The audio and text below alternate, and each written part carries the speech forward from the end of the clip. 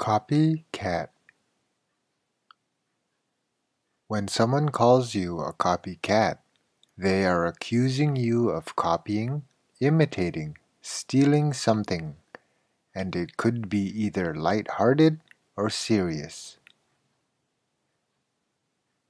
"You're such a copycat," an older sister might say to her younger brother as he does whatever she does while playing.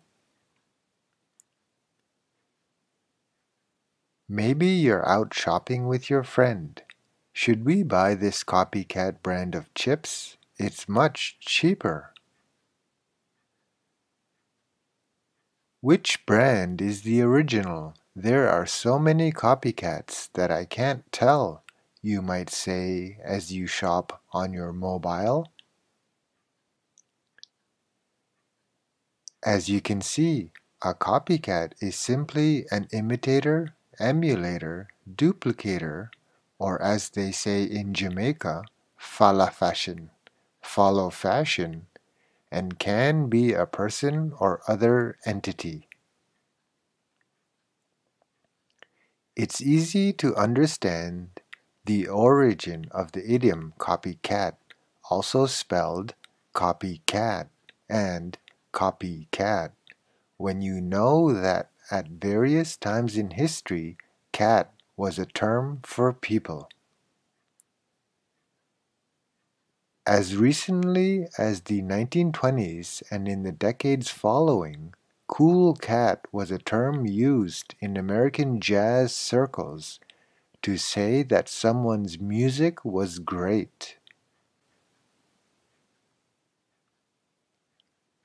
Copycat is a little bit older than cool cat, and though nowadays is often used in a teasing, playful manner, copycat was historically used in an accusatory way.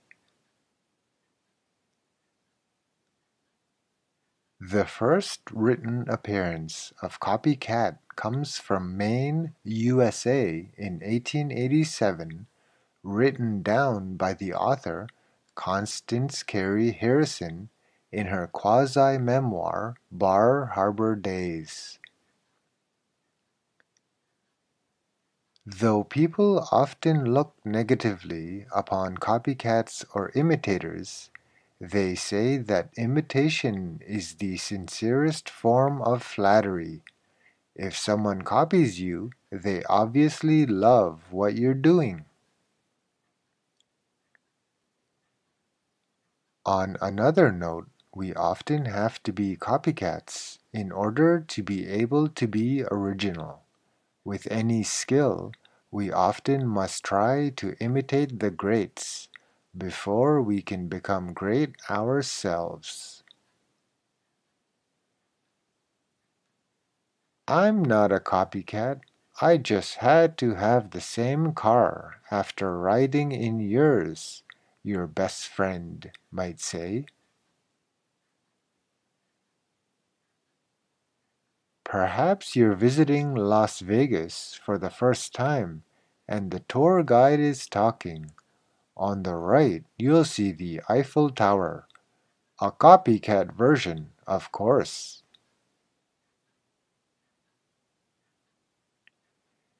After the first online mattress retailer found great success, many copycat retailers started popping up. A business teacher might be leading a case study on online businesses.